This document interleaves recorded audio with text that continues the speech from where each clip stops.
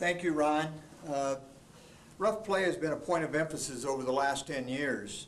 And not only do you have rough play here in Wyoming, we have rough play all over the country. And we've been working very hard back in the state of Iowa, trying to find a way in which that we can better train our officials, better assist our officials in understanding the guidelines and officiating rough play. As you're all aware, when we get into talking about officiating and we talk about offense and defense, and it's very important that we keep a balance between offense and defense as we officiate and write rules and go out and administer the game of basketball. It's very important that we keep skill and finesse as a vital part of the game of basketball. And I think we all understand and we all know that physical play can dominate finesse if we allow it to. We cannot continue to accept the fact that that's the way the game is played.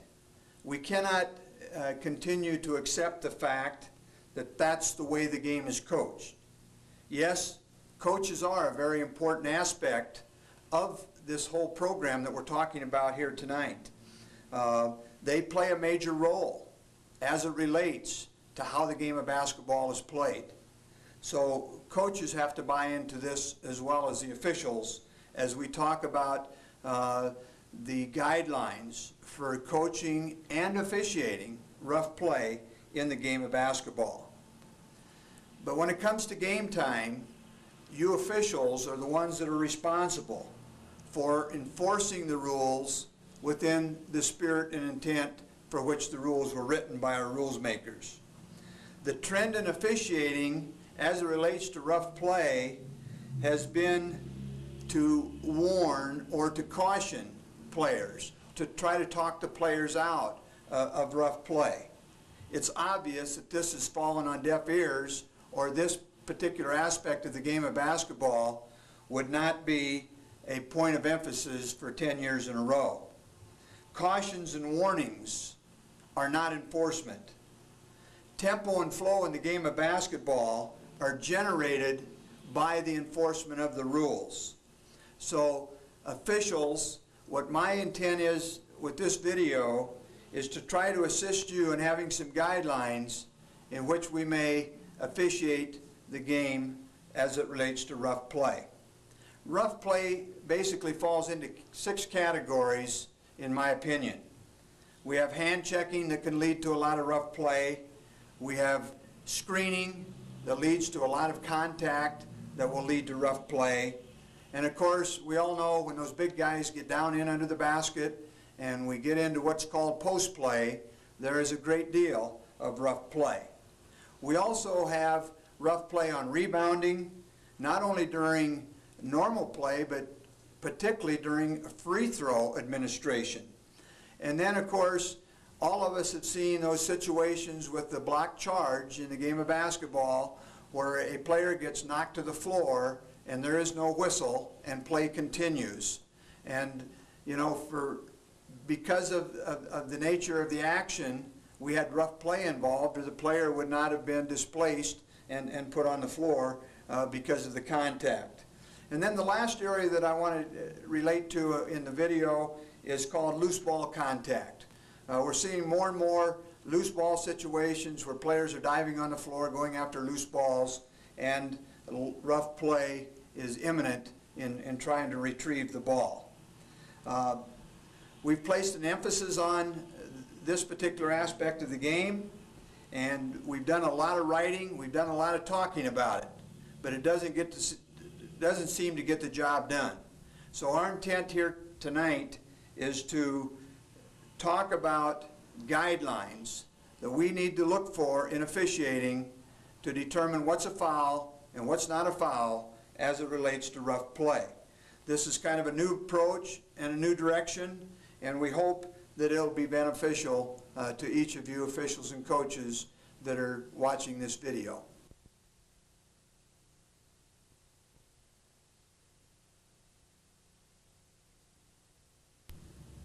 We'll now talk about the 6 aspects of rough play that I've mentioned.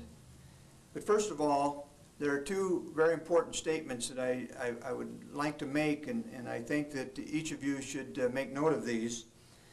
First of all, any tactic using the hands, arm, or body that allows a player, offense or defense, to control, hold, impede, push, divert, slow down, or prevent the movement of an opposing player should always be called a foul. And the second statement I would make relative to rough play is that any act or tactic using the illegal use of hands, arms, or body, either offensively or defensively, that intentionally slows, prevents, impedes, or displaces an opposing player due to contact is always a foul. Let's take hand checking. And there's three things in hand checking that I would like to demonstrate with this young man here. He's going to be the offensive player, I'm going to be the defensive player, and these are three areas in hand checking that if you officials will call fouls, we will remove hand checking from the game of basketball. Now we all know that there's going to be some touching as the defensive player measures up and gets into position. As players move up and down the floor, there's going to be some rubbing of the shoulders or the body a little bit in getting to position. But once a defensive player is in position to guard that offensive player and he continuously places a hand and the hand remains on the offensive player, it should always be a foul. Second point, anytime the defensive player places both hands on the offensive player, it should always be a foul. The third point that I will make is that the offensive player penetrates, and this is the one that probably happens most often and goes uncalled, the defensive player will put a hand to slow or impede so he doesn't get beat, get a forearm into this player, move the knee or the body or the hip so that he can recover and continue to guard. But any impediment by the hand, the forearm, the hip, the thigh, the knee should be a foul. The second aspect of rough play I'd like to talk about is screening. We all know that there is a lot of contact during screens. And by the rule, we can have contact in screening situations. It's called incidental contact. But we all know when a screener comes up to set a screen from the side, not always is the opponent going to see this screen being set, and there will be some contact because of the opponent's movement into the screener. But in order to officiate screening properly, we have to understand the principles of screening. First of all, we will set screens in visual view of the opponent. Now, visual view does not necessarily have to be in front. It can be to the side because of peripheral vision. But any time we set a screen from the front or the side within the visual field of the opponent, the thing we have to remember, by rule, we can get as close to the opponent as we want, short of contact, and we must be in a stationary position. So I can be up right in this position here and have a legal screen as long as I'm in his visual field. And the same thing if I set the screen from the front. There's no time or distance involved. Stationary, short of contact, it's legal.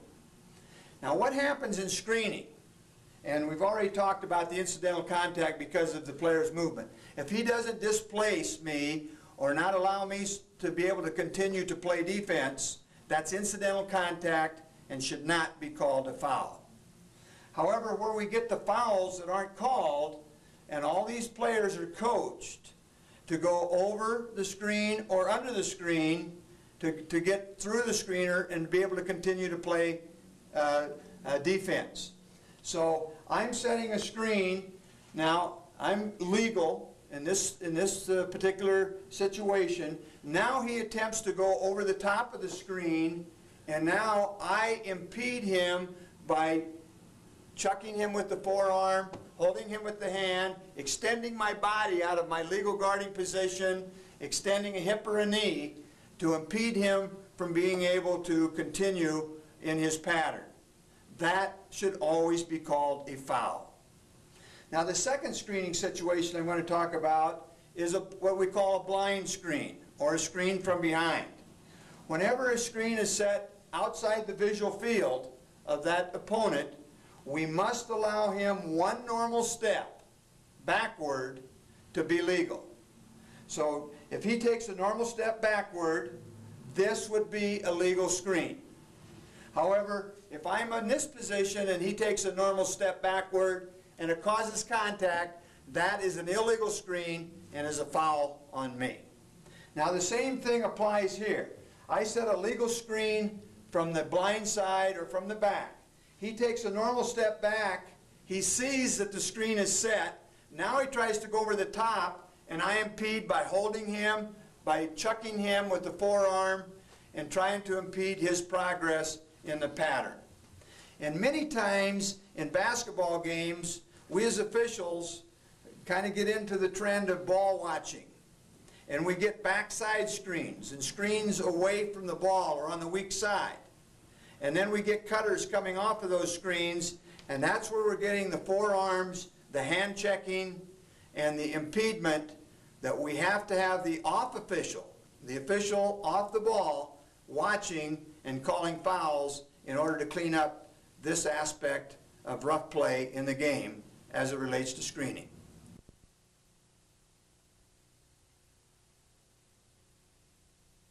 The next aspect of rough play we'll talk about and demonstrate is rough play in the post area.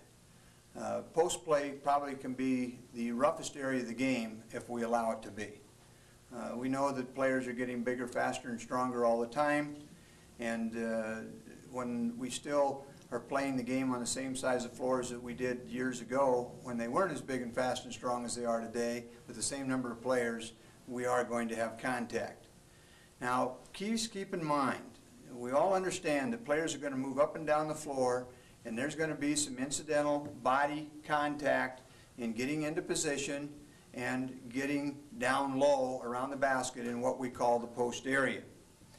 Now, what I would like to do is demonstrate some positions with our player here relative to the defender as it relates to post play. Now, we all know that we can defend from the front. I'm the defense, he's the offense.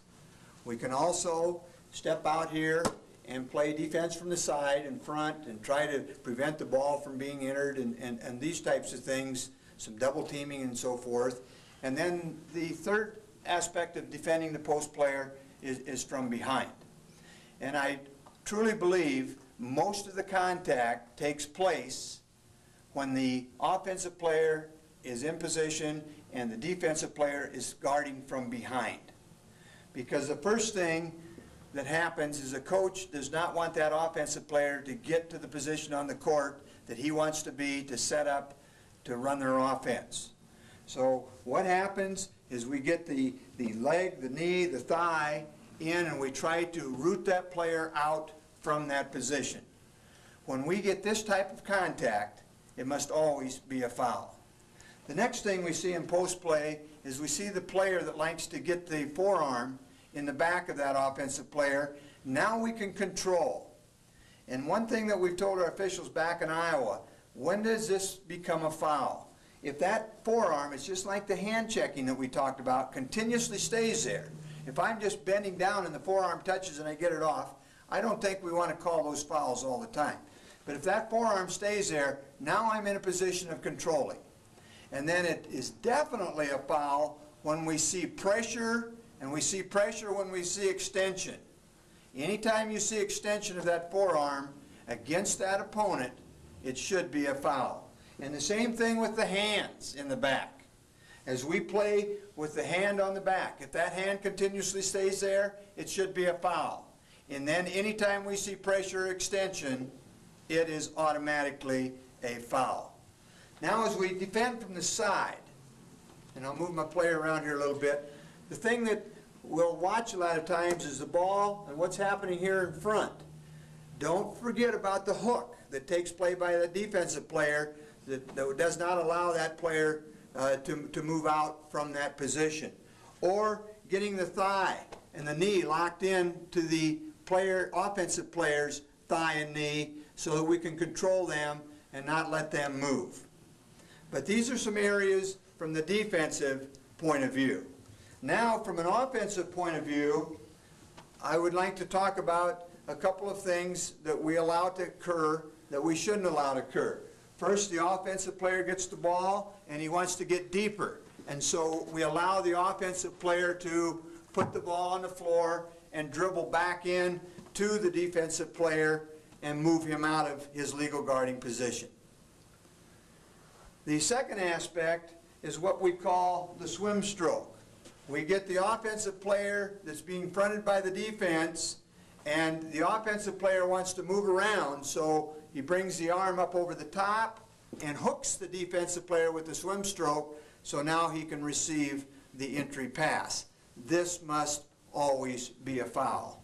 And then, of course, the other favorite one that we see a lot, and we don't get called enough, is when that offensive player does not allow that defensive player to come around in front or from the side to defend.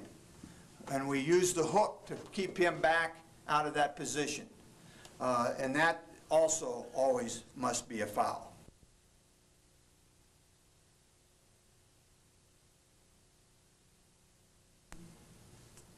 Cool. Rebounding is another aspect of the game that leads to a lot of rough play. The principles that we should be applying as it relates to rebounding are some of the things that we've already talked about. Establishing a position on the floor. Any position a player can get to legally is that player's position. What a legal position is. The stance on the floor, right up through the shoulders, with the hands in a position to receive the ball as it's coming off on a missed shot. That is legal position.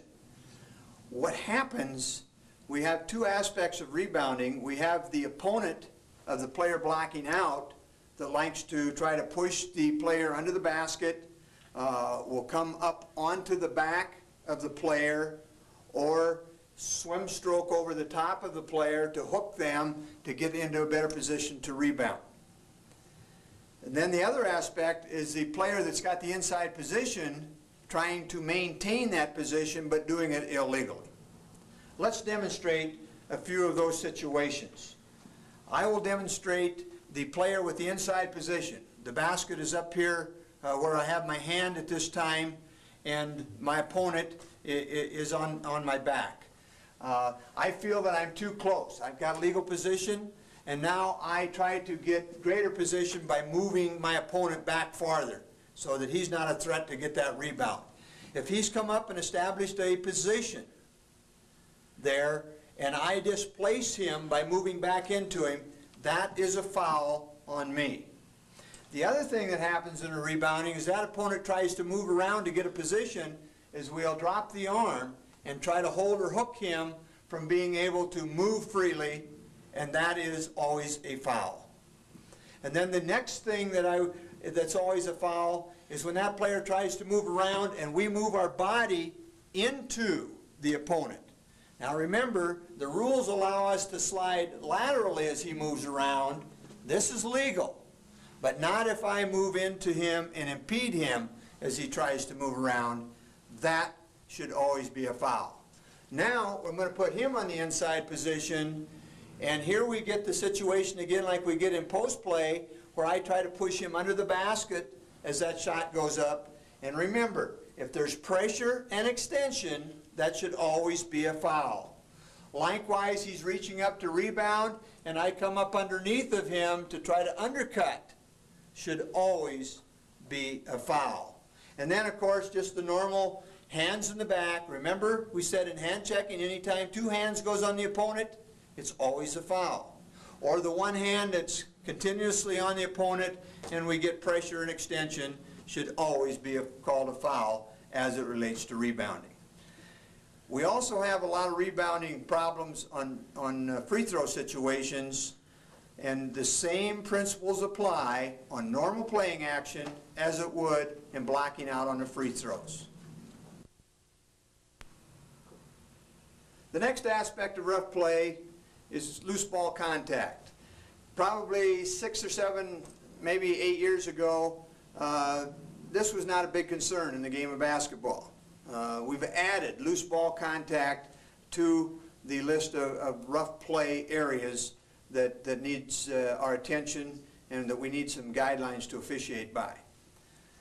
The point that I like to make is when we have a loose ball situation and players are going to the floor scrambling for that loose ball, assume that the players were on their feet scrambling for the same loose ball. And if we would get body checks, forearm checks, you know, people diving into that player on their feet, we always make those calls and they're always fouls. But as soon as we get players on the floor scrambling for that loose ball, it seems that we swallow our whistles and we don't get the fouls called that need to be called, and we get into some dangerous situations as it relates to injury, and we give some great advantage to players that really don't have the right to go after the loose ball. Example, we have a loose ball. We have opponents going after the loose ball and they're on the floor. Both players have the right to that ball. But if one player impedes the other player by trying to prevent that opponent from getting to that loose ball, it should be a foul. Just like if a player impeded a player on their feet attempting to go after a loose ball in that situation. The other thing that I want to mention is once a player possesses the ball on the floor, it's the same as if that player possessed the ball standing up. And would we let people dive into them, put shoulders into them, you know, roll over on top of them if they were on their feet? The answer is no. That would always be a foul. Well, when those players are on the floor and in possession of the ball and people are diving in on them or slamming into them on the floor, we need to be calling fouls. Those are always fouls.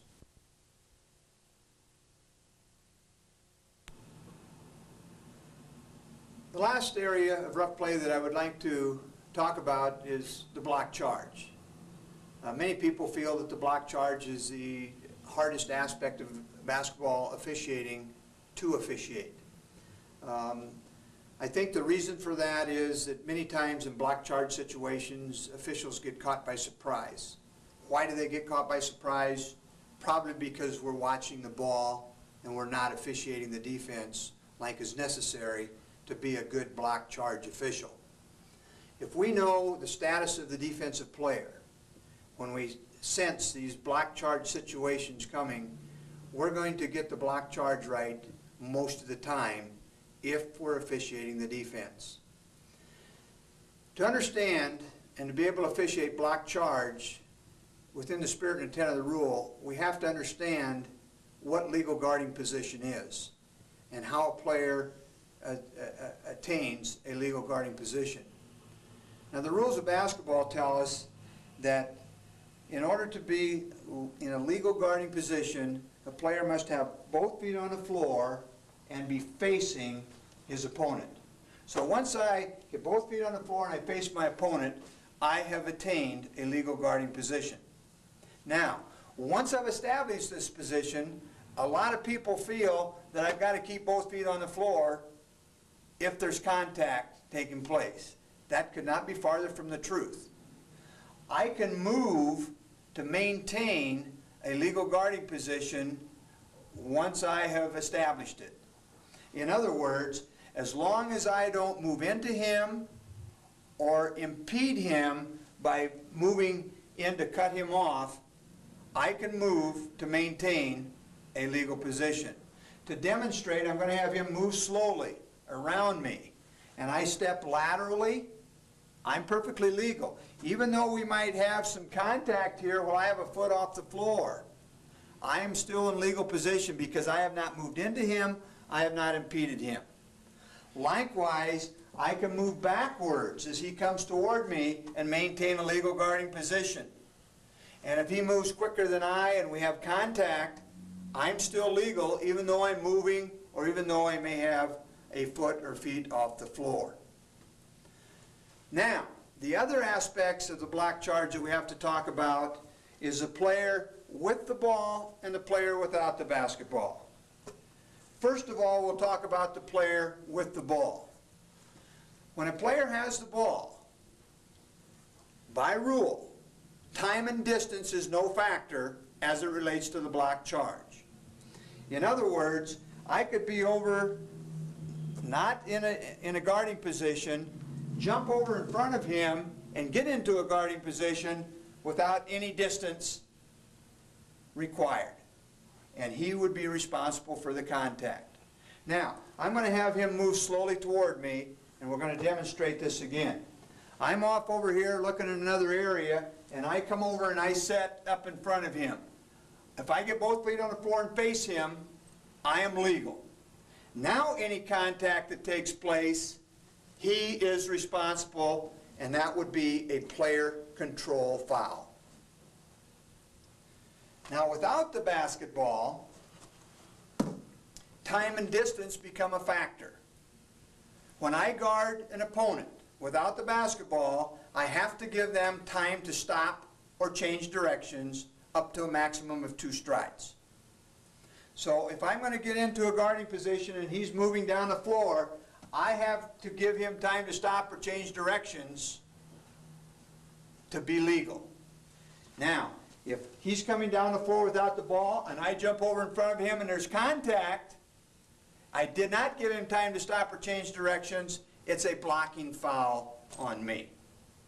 So, in summary, the things we have to remember about the block charge is first, you have to officiate the defense. You have to know where the defensive player is at. Secondly, do they have the ball or do they not have the ball? If the ball is involved, time and distance are no factor. He is responsible for contact if I get to that spot legally. Without the ball, time and distance become a factor, and we must give him time to stop or change directions up to a maximum of 2 strides. In closing, I'd like to summarize a little bit. Please keep in mind that every illegal contact, which is not called, encourages and leads to rough play.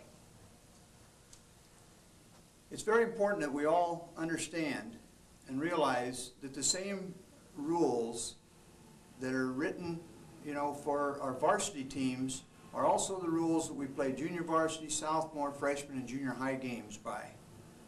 It's understanding the spirit and intent of the rule. All of us turn on the television and watch the NBA and NCAA Division I games practically every night of the week during the winter. We can't allow some of the things that are allowed in those levels to come down and be a part of our high school game. They're playing with the very best. The NBA is playing with people that are playing basketball for their livelihood. That's their profession. The college coaches go out and recruit the very best off of every high school team and put their teams together. In the high schools, it's an activity for student participation. And we have millions of students across our country playing basketball at various levels. Therefore, we must understand the spirit and intent of the rule and officiate in accordance to these guidelines to maintain what we want from the game of basketball.